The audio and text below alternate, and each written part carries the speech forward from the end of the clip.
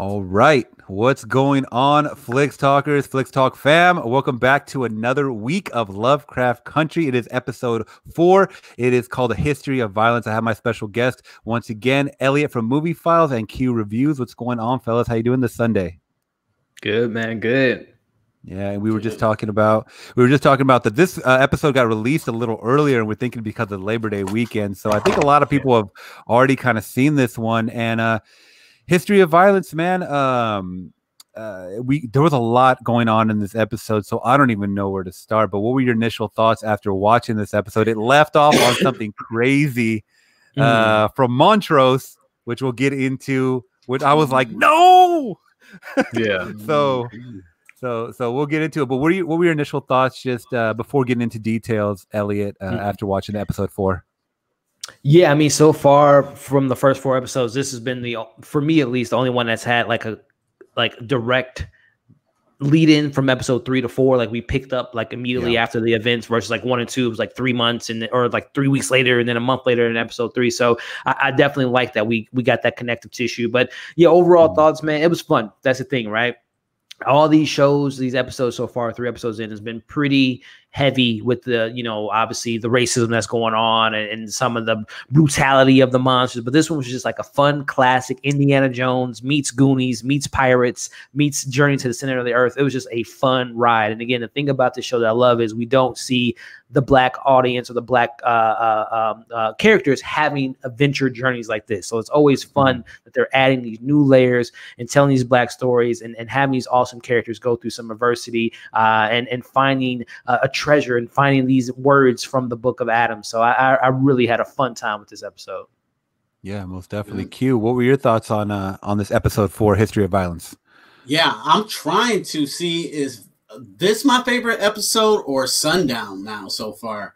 This was a really well put together episode, especially when we get down into the museum stuff. Literally, I was on the edge of my seat, like playing like Uncharted, trying to get that cliff.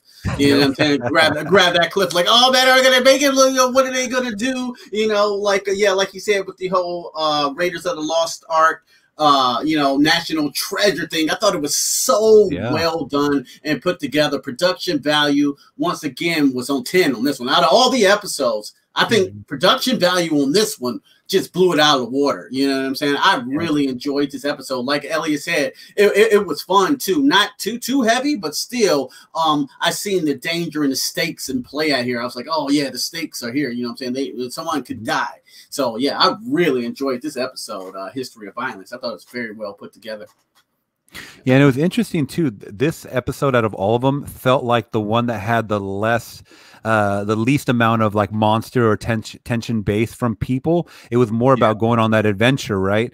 And we got more character development. We got more Montrose, like I was saying, like I wanted, and he got a little different at the end. I mean, he had a change of like almost like you did me proud, son, but he's totally pulling the wool over people's eyes. But the episode does start out with more Christina, and that's where we get that tie-in how you were talking about from the last episode, where she lets Letitia know, he pulled the gun out on me, and she walks into that spell, and there's some of that magic going on and stuff. And it was interesting because I felt like I got and then we saw what's his name, William again in that episode, which he had an interesting scene with the sister.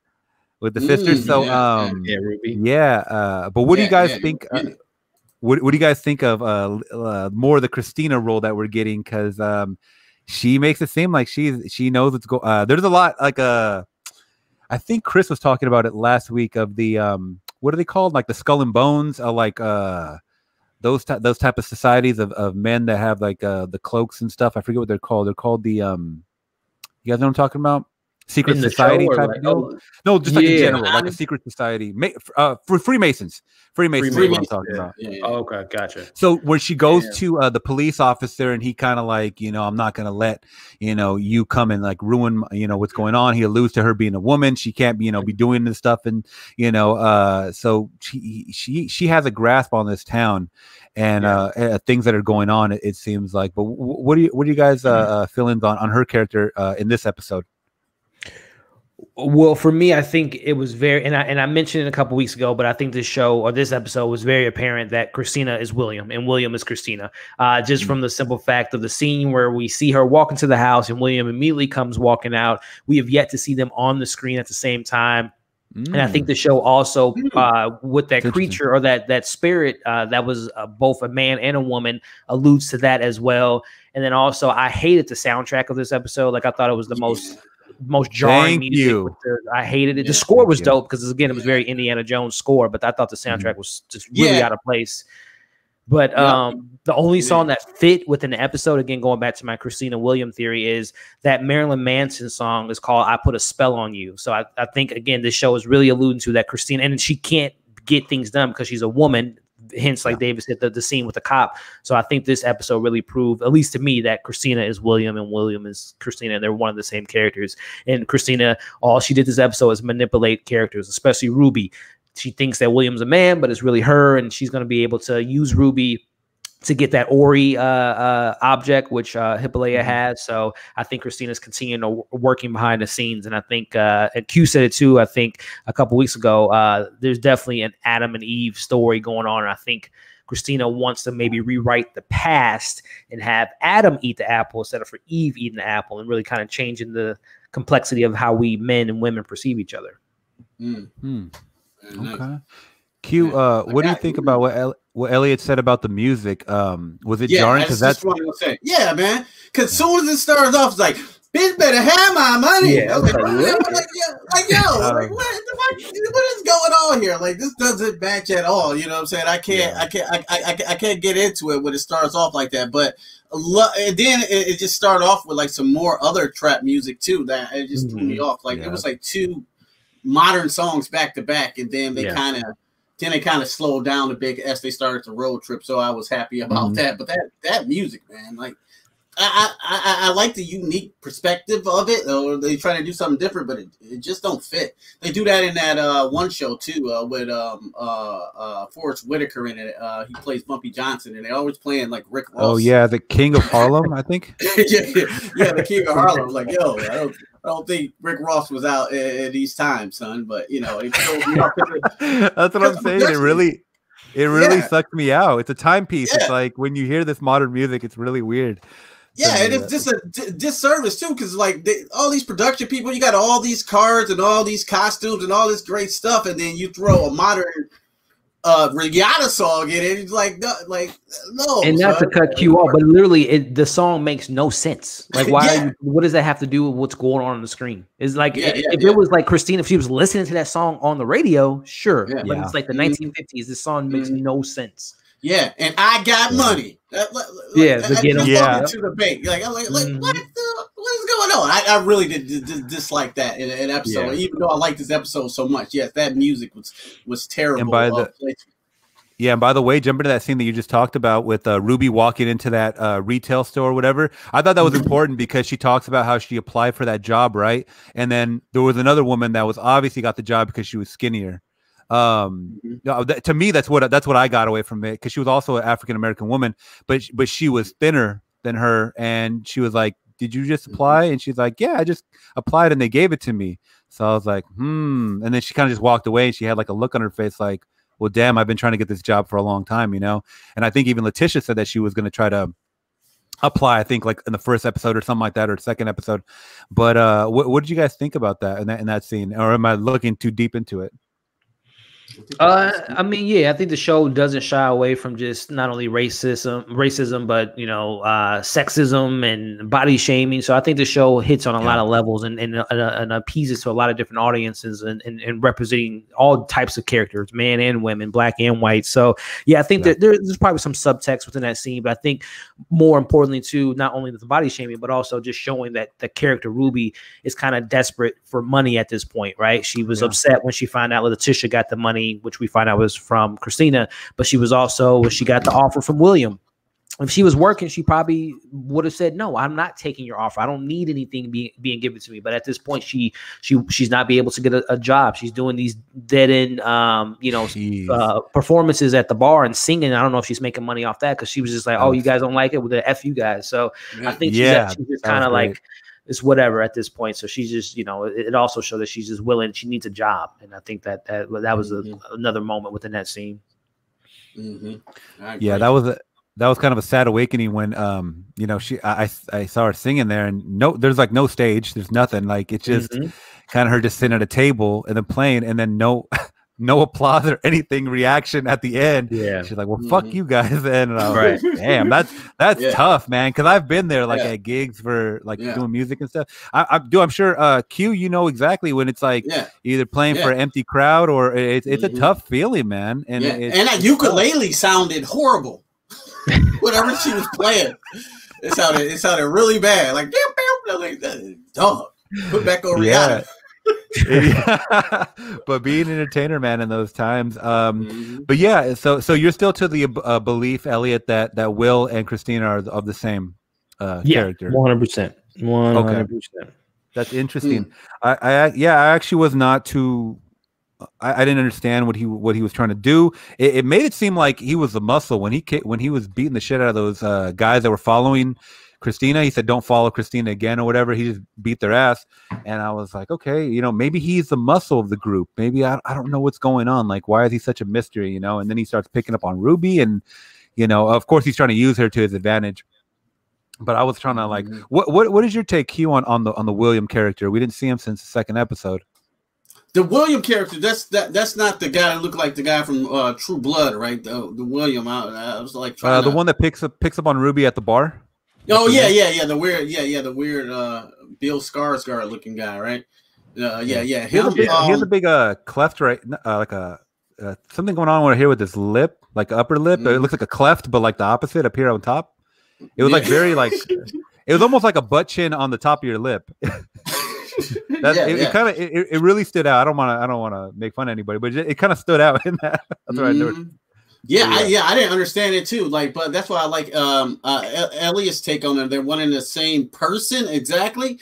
So does that mean that they F themselves?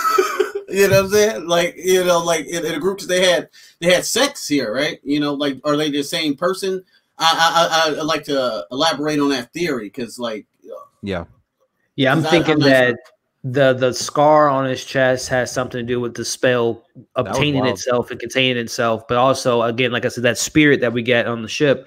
I think it kind of, again, whatever potion or magic Titus used for them to stay within that ship, maybe Christina was able to manipulate that and use it on herself to, again, get what she needs to get done. Because as a woman during that time, even if she was white, you know, white privilege, she definitely has that, but she can't get certain things done because she's a woman. So I think that whole disguise, she needs Will to be the muscle, to take care of the cops physically, to maneuver and finesse. You know, Ruby's character, she can't sleep with Ruby if she's a woman. She sleeps with her because she's a man. So I think, and again, I think it's very critical that we have yet to see every single scene. They're not in the same scene at all. Christina comes out of the car or William comes out of the car. Or William's walking around the house, introducing things. So I think that they are, one and the same character. And maybe William was real at one point, and maybe she's taking his identity and hiding him some way, or he died. But I think they're the same character. Yeah, they are very similar appearance-wise as well. Blonde hair. Blonde hair, kind of skin, same pale skin. So that's a very good theory. I believe that. I was thinking you was talking about Ruby and Williams. Like, I don't know how that connects. So like, like she F'd herself, but like, okay, that makes perfect sense there. Like, that's dope. I really love that theory. Yeah, they're definitely the same person. They drive the same car and everything. That's an interesting theory. Yeah, let's see how it pans out. But jumping to another part that I thought was interesting in the episode 4, guys, is when I don't know, I would say, I guess, the accomplice, the character of Tree, who he was making up a story that he had slept with Letitia. So he kind of alludes to the fact that, I believe it was him in the museum, that Montrose is possibly gay. Because he says that he would go back, you know, to Sammy, the guy that runs the bar, and you know, there's a little more than meets the eye, and he kind of gives him that look, like, you know, and then he notices him talking to the security guard, and he's like, well, how do you know him? Like, he's like, from the bar, and he's like, well, like, you know, is there more than just you knowing him at the bar? Like, what? And there's things that go on at the bar, behind the bar, right? You know, the back ends of the bar, back alley. So what would you guys' take on that? Yeah, I don't think that they put that scene in episode 1 in there for just to be provocative. I think there was a reason why they showed those, you know, the man doing what he was doing in the alley, and I think it alludes to Montrose potentially being a gay character.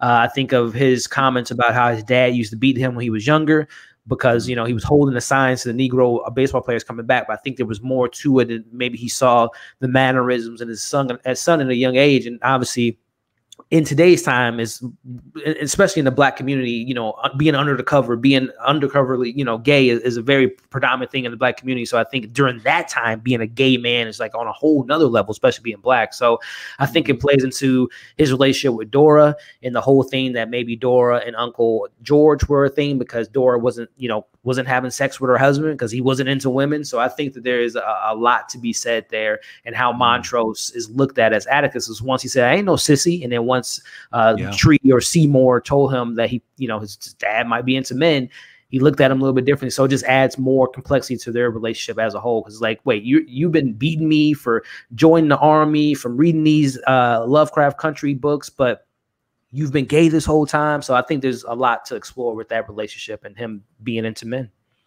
Yeah, and it makes more sense too. Like that might not be his dad. You know, Montrose might not be his dad. It might be Uncle George for sure. Yeah, and it also explains him being an alcoholic. He doesn't know himself. He doesn't feel comfortable in his own skin, and you know he uses alcohol to escape from reality. Right. Yeah. Now jumping to that big scene that we got that threw me off, man. It gave me sleepaway camp vibes, man. With the actress, you know what I'm talking about, Q. Yeah.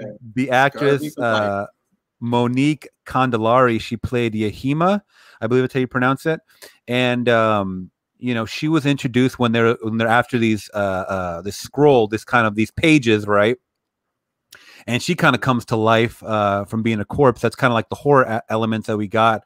But obviously, she was Adam and Eve, man. What were your thoughts, Elliot, when you first saw that scene, man, of dual sexes, I guess? Yeah, I know Q would probably attest to this, man. Again, the show's practical effects and that transformation was pretty incredible. Like that transformation last week when the scientist was trying to get into Atticus's body, and like the visual effects are like incredible on this show, like just really well done. But yeah, I think the character. Again, I hope there's more to the character because, you know, indigenous people, again, this show is all about representing the Black culture, but also indigenous people do not have much roles in Hollywood. So I hope they killing her off. That was kind of unfortunate because I want to get more from the character, but I hope that there maybe is with Montrose thinking he killed her or the spirit, that the spirit can't be killed because of whatever spell Titus put on the spirit. So, but no, I thought the transformation was incredible. And, you know, knowing that Montrose or Atticus is the only one that can understand her or understand the entity. I was thinking too, that maybe it was, especially being on a pirate boat. I thought it was like, is this like a siren, like a mermaid character? Especially when it screams so loud. Yeah. So no, very interesting character. And I hope there's more to explore with that character and not just, you know, being killed off after only 10 minutes being on screen. Most definitely. Yeah. I thought she was like she had the Jamie Lee Curtis thing. The hermaphrodite. Yeah. The hermaphrodite. I was like, oh. Yeah, the Sierra, like, oh, she got a pee-pee too. Like, oh, this is getting saucy, HBO. Yeah, you never let me down though. But like you said, surprised. Yeah. I'm surprised nobody looked down. You know, usually the eyes, they look down, like the camera will show them look down. Nobody looked down. They were just looking at her. But go ahead. Yeah. Like I said, like Elliot said, man, that was one of the best transformation scenes I ever seen. You know what I'm saying? From like, I think they started off with like a puppet or something. Like when it came alive, but mixed with some CG, it was like it was like the zombie thing. And then they did that turning panty shot around and didn't cut, and it kept changing. And of course, they hit it by the bodies, you know, like the people standing behind them to, you know, change the frames. But I thought that was done so well. I mean, that was like movie quality effects there. You know what I'm saying? I mean, Guillermo del Toro almost. Yeah, dude. I was like, geez, that's excellent. I was like, I'm at home like clapping, like that whole scene there, the whole setup, you know, with you know this table in this throne room or whatever. As soon as he took it, and how that air came, I was like, yeah, it definitely gave me Raiders of the Lost Ark vibe, which is great. I was like, oh, that's so good. This is Raiders of the Lost Ark in the episode right at home. I was giddy like a little kid. Like, this is good. Yeah. And then when I seen the PP, yep, sleepaway camp. I was like, oh, okay. Okay. All right, I'm cool. I mean, we got everything in the show. We got gays, we got racism, hermaphrodites, you know what I'm saying, cow monsters, anything goes. So I'm looking at the show like, what's next week? What's next week? What can you give me next week? You know what I'm saying? I don't even know. Goblins, ghoulies. I'm down for whatever this show throws me, you know? It was great, though. Yeah. Yeah, it's gonna be wild, and I think it's important to mention too. I don't think Jamie Chung was in this episode at all either. Her character, so no Asians popping out of little Asian girls popping out of the the chest of drawers like last time second episode. Yeah, but yeah, I was gonna say so jumping to that ending scene. Unless you guys want to tap on some other ones, I was gonna talk about the, Montrose killing the siren of what was her name again? I forget the woman's name. I just mentioned it right now. I got a little quick question, like a really quick one. When Letty was talking to the guy they brought along the trip, he said, "I effed her and I did you in high school." Was she just making a joke? Yeah. Tree. Was she making a joke, or was she like lying? You know, because her first time was supposed to be with Atticus. Well, he had mentioned that he had hooked up with her, and you know, we find out that she's a virgin, so that can't be possibly, you know, it can't happen. So he must have told her. Yes, that was just her. Like, oh, you slept with me, right? Okay, yeah, I got you. So I think it was just her just being like, I heard what you said, and then you know it's not true. So yeah. Oh, okay, yeah, I got you. Yeah. I was like, oh, wait a minute, like, okay, she better not be lying, lady. Yeah. Yeah. Cool. He goes, that's why they call me Tree. Yeah. but yeah, jumping to the ending of Montrose Freeman, where he does slice the neck of the siren. What do you guys? Oh, well, what we think of the siren? What do you guys think of that ending scene, which ended like so abruptly? I literally said no, because now we know that he has. I already figured he had alternative motives. Just throughout the, you know, at the beginning when we saw him drinking, he was pouring the drink. He kind of had that demonistic voice. Like a real growly voice from what I heard. It looked like something has taken over him. He's not he's not him. I guess is what I'm getting from that vibe. And then we see that, you know, she could have a lot of knowledge. They were talking about that they were going to teach her English so that she could you know, possibly translate a little better, you know, these papers or whatever. And then he just offs her. He just sliced her throat. What do you guys? How did that leave you guys off before the credits?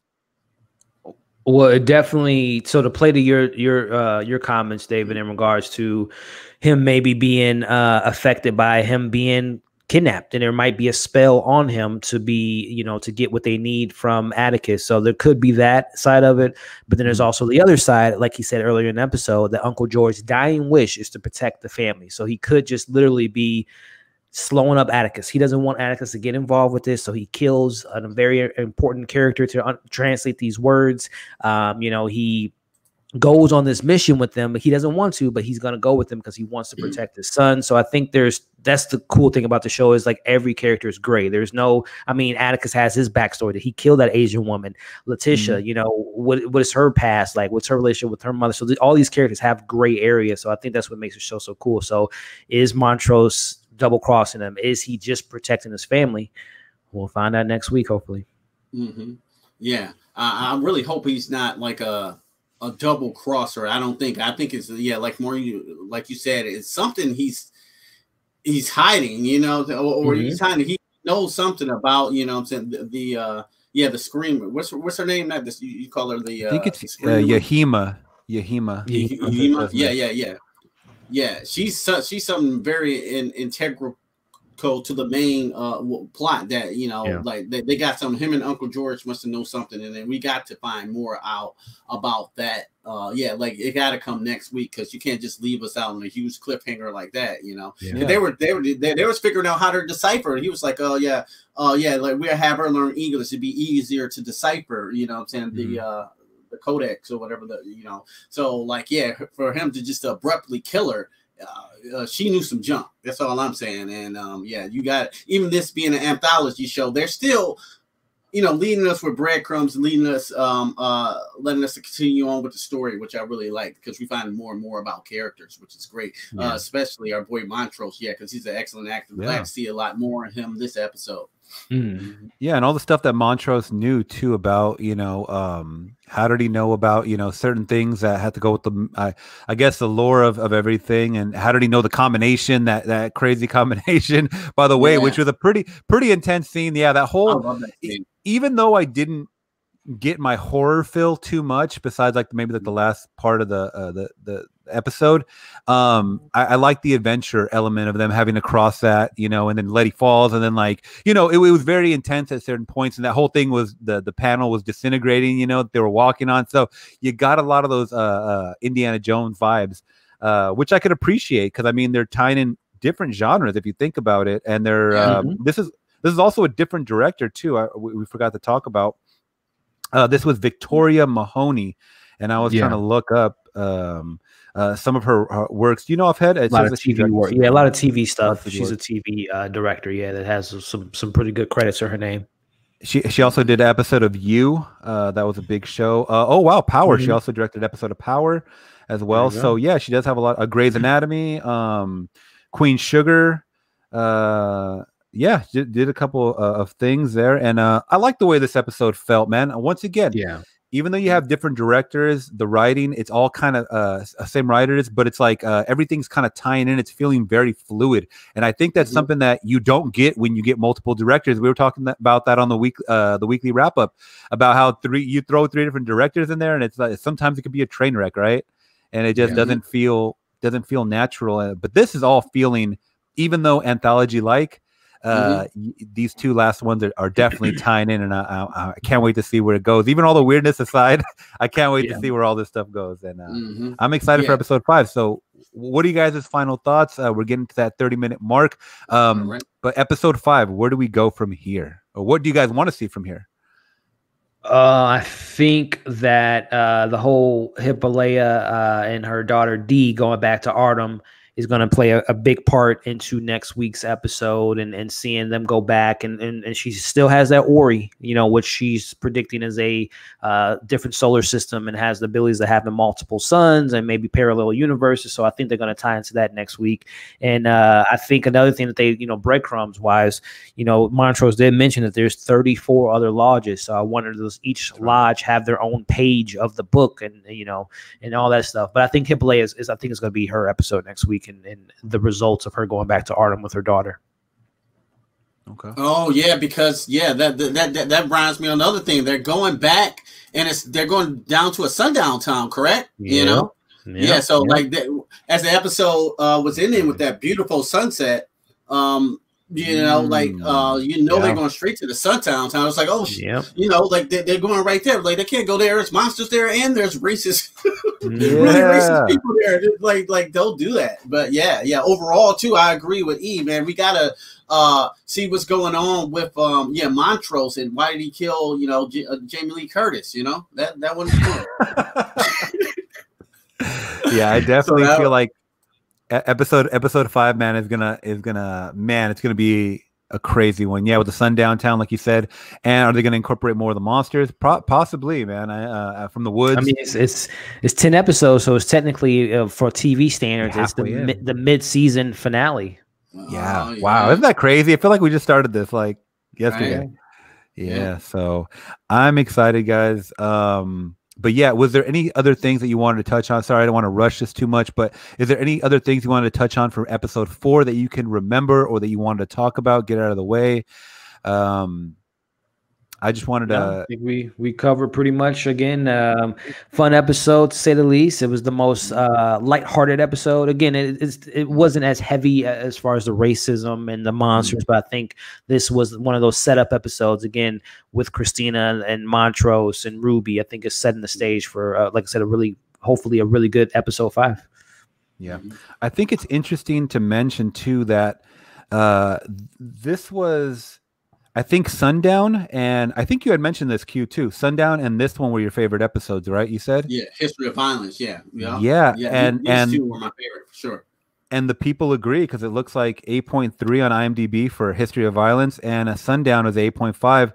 Whitey's on the Moon was the least rated as far like so 7.2, which I said I really didn't the pacing wise it wasn't for me, and then Holy Ghost was a 7.9. So they're all getting great scores, but that one the second one seemed to be the one that's lacking, I guess, out of them. Yeah, interesting. Yeah, okay, guys. Violence. We haven't seen that one like a good like an Indiana Jones type thing in a while, and just to see the African American leads in this type of role was just unique and a breath of fresh air to see live on screen. So I'll leave it at that. I'll let you close it off. I'm sorry about cutting you off. No worries. And I just want to say real quick too, and the title name of A History of Violence. To me, the way I interpreted it was, I guess, the genocide brought to that woman's people. Yahima, she was saying that he did promise, you'll be with your people again, and he slaughtered them, right? So I think that's what I got from A History of Violence. What do you guys think on that tagline? Yeah, I think all the episodes at the end is when you see the whole what the title behind the meaning of the title, whether it be Sundown, whether it be episode 2, which is slipping my mind right now. But, Whitey's on the moon. Whitey's on the moon, yeah, the whole distraction and everything, and then episode 3 with the haunted house, Holy Ghost, and then this one, I think this one really, because Atticus even says to her, "Hey, I'm sorry for what happened to your people, but I don't want this to happen again to my people again, repeating history." So most definitely, Yeah, I agree. Yeah. Same thoughts, Q? I agree. Like everyone, like every episode, like basically, tell you what it is. Like, Holy Ghost Haunted House is almost telling you almost what the anthology might be about. Like once you get to the end, same with History of Violence. Yeah, it was definitely that lady's people, at the end, tying it up about her and the history of violence. So I agree, man. The show is a ride every week. It's like going to Universal Studios, like different type of rides. Like I'm really enjoying what I'm seeing. Yeah, and like Elliot said, next week is the mid-season. Do we know the episode? Do we know the name? Do you know the name offhand for episode 5? Strange Case. Strange Case is the 5th one. Strange Case. Which I think probably goes into the Hippolea and that Ori. She's going to have that probably in a case, and it's going to be a lot of strange stuff. Gotcha. Ooh, I'm ready, man. I'm excited for Sundays again. Let me know in the comments, guys. Are you excited for episode 5 and what you guys thought on our review spoiler talk for episode 4? And thank you guys so much to my my panel right here, Elliot and Q. Man, I really appreciate you guys so much. And I'm gonna have all you guys' social medias down below, so make sure you guys follow them. But until next episode, guys, next talk, we are out of here. Peace.